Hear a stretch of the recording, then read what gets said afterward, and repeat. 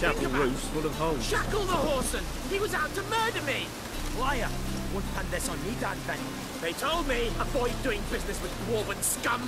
Stunted pricks always cheat! But, Cause you let the beast in there, because me bales of silk were driving you mad with jealousy. shove your bales up your ass! Shut it, or I'll lock you both up. What's the problem? Fuck! Another non-human! You're everywhere! Silence! Now we'll do this quick. I've got a little witcher chore. You willing? Little chores aren't usually worth the pay. Well, this will be, don't you, Fred? Now just be quick about it. I've wasted enough time on these two pricks. They share a warehouse. Monsters cropped up in it. Cropped up? On its own? You put it there. You meant it to rip my noodle off so you could get your paws on my goods. Don't try to spin this, shorty. I don't care who's sick the ghoul or the strigger on who. Beast's got to be dealt with. That's that. So what'll it be, would ya? Fine, I'll see to it. I'll not have it. Non-humans, they stick together.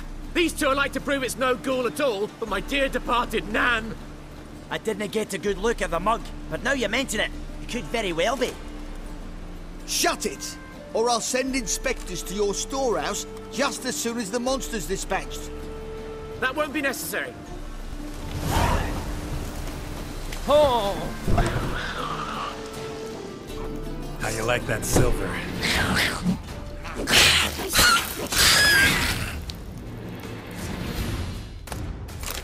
Strange. Neckers rarely venture anywhere alone. Someone kept it in a cage. Bars were sawed through. That's why it escaped. Wide, deep print. A dwarf?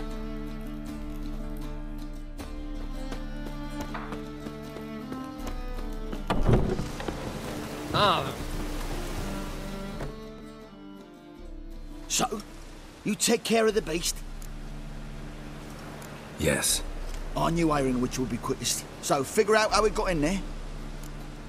Found a cage. Someone had kept the necker in it. Bars had been sawed through, though. So someone wanted it to escape. Which one of them did it? Think it was the dwarf. What? Rubbish! Tripe! Why the hell would I do that?